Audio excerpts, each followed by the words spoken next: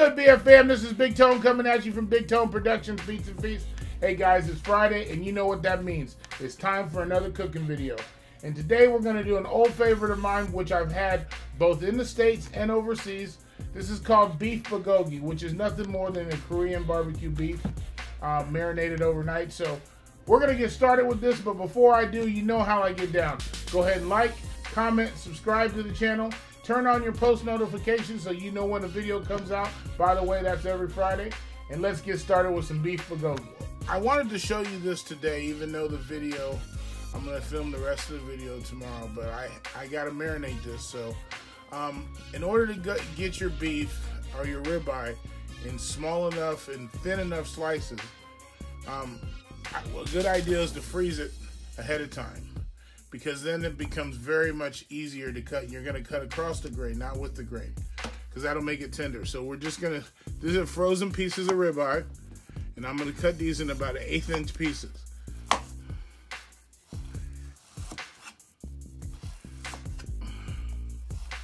And this will enable you in order to get the ribeye very, very thin, as thin as you can get it. Because if it's not frozen, it's not going to cut that way for you. Make sure you're using a sharp knife. Okay, guys? And then we're going to simply just put this in a marinade. But that's just a little tip on how to cut your beef thin. See how thin I can get these slices? So that's just a little tip on how you can do it.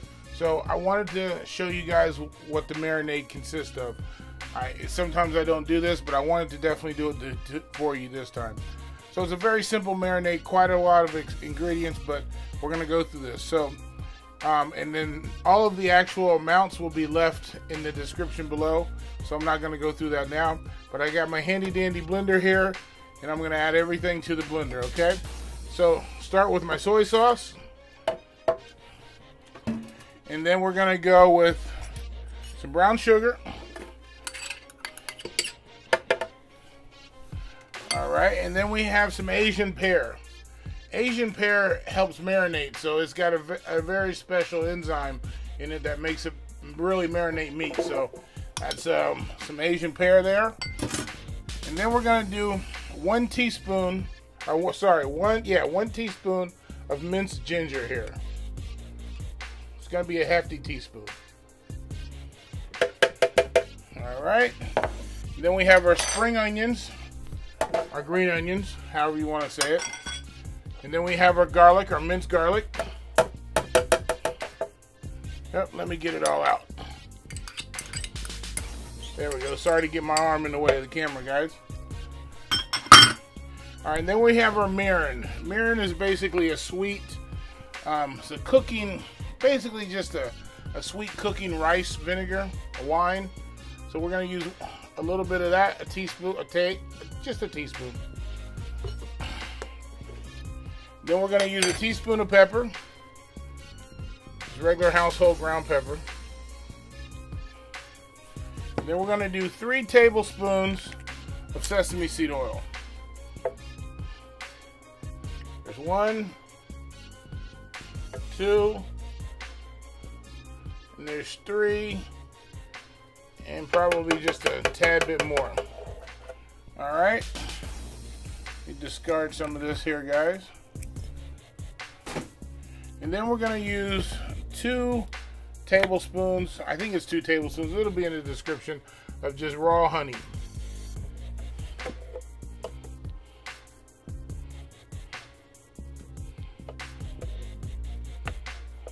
There we go. Like I said, all the descriptions, all of the actual amounts of the ingredients will be in the description below. So to this, all we're going to do is we're going to put the lid on it.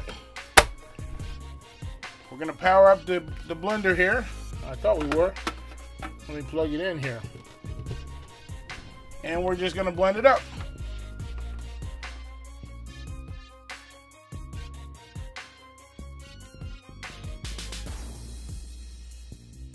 Alright guys, so there we have it. We got our meat here that I cut up a little bit earlier while it was frozen. So all we're going to simply do is pour the marinade over top of it. Now I'm letting this sit overnight. That's why I'm doing it for you guys so early. But you don't have to let it sit overnight. You can let it sit for 2 hours. 2 hours minimum, I would say. So we're just gonna simply pour the marinade over top. Simple as that, guys. Simple as that. And I'm gonna mix it up here just a little bit. Let me grab a utensil.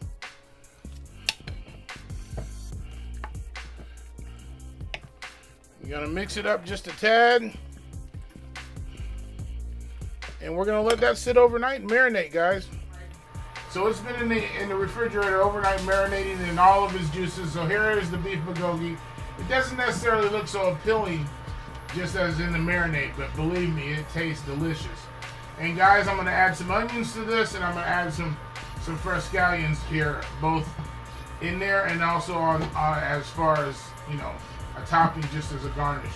But anyway, guys, that's really all the ingredients. There's more to the presentation when it comes to showing what I'm gonna how you actually eat the beef bulgogi.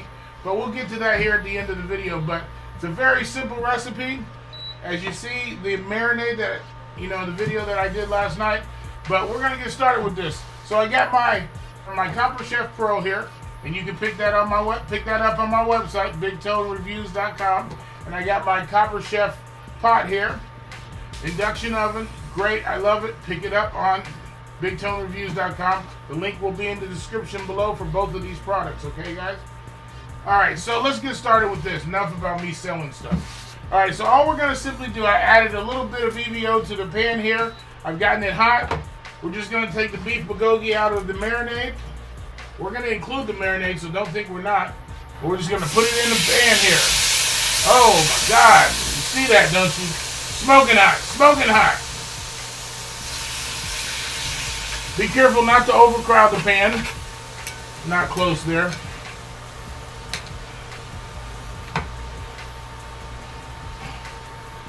Alright guys, so simple as that. Putting my beef bulgogi in here, and we're just going to simply cook this down. We don't want to overcook it, so you got to watch it. The beef is very, very thin, so it doesn't take long.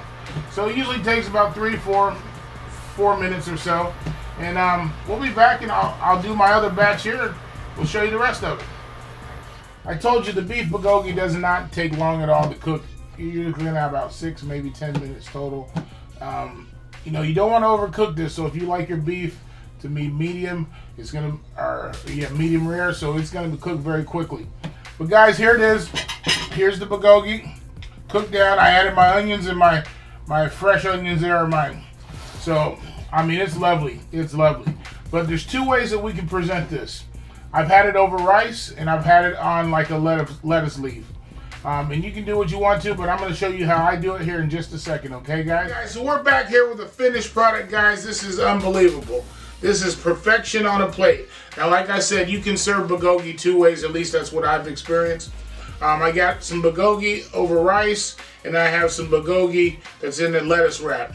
So on both of these, I like to finish with, this is the most impressive part about bulgogi, because it doesn't look very good when you're cooking it. It looks like a bunch of mushy meat.